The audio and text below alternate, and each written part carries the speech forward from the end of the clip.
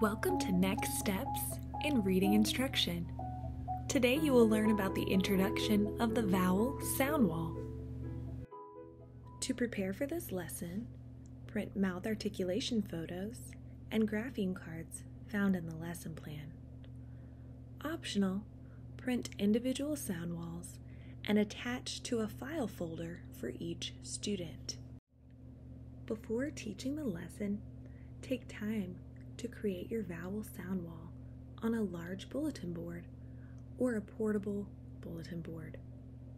Refer to the individual vowel sound wall included in the lesson printable for placement of phonemes, mouth articulation photos, and graphemes.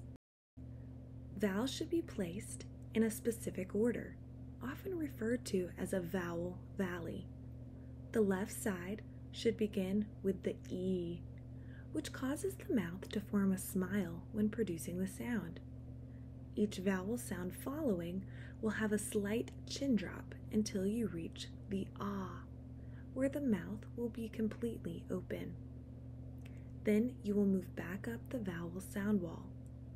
You will notice that the mouth will round out as it reaches the U. Diphthongs, R-controlled, and schwa vowel sounds are placed around the vowel valley. Don't introduce all graphemes at once. Graphemes should be introduced following the sequence of phonics you follow. Keep graphemes that haven't been taught covered with paper. You can also wait to place graphemes on the wall until introduced.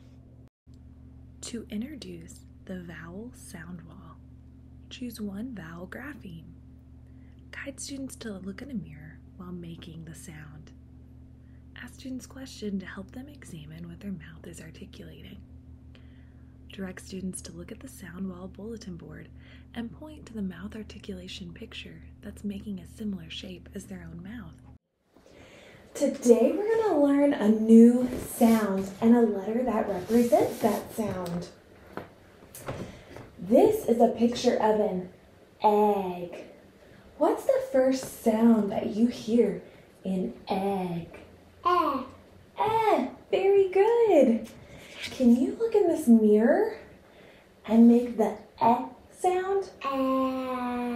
What is your mouth doing when you say Open. It's open. And what's your tongue doing? Notice the teacher is taking time to ask questions about the placement of the tongue, chin, lips, and mouth. We're going to look over here at our vowel sound wall. Can you help me look over here and find the picture that's saying, look at my mouth, that's saying eh? Which one do you think might be saying? The teacher guides the student to where to place the grapheme photo card. Right here is saying eh. Can you put the egg picture underneath the mouth picture that's showing eh? Put it right here. Good job. This is our individual vowel sound wall. Can you point to the picture of the egg? Good job.